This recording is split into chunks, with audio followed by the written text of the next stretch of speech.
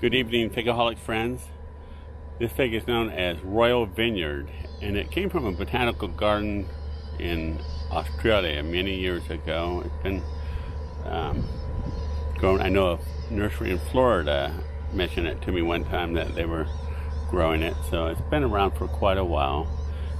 It's not too commonly grown that I know of, but it's productive for us.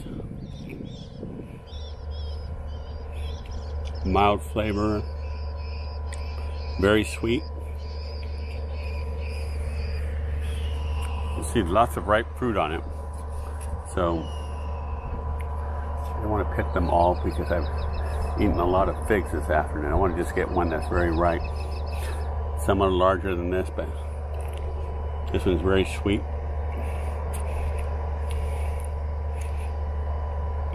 Again, Royal Vineyard. Thanks for watching.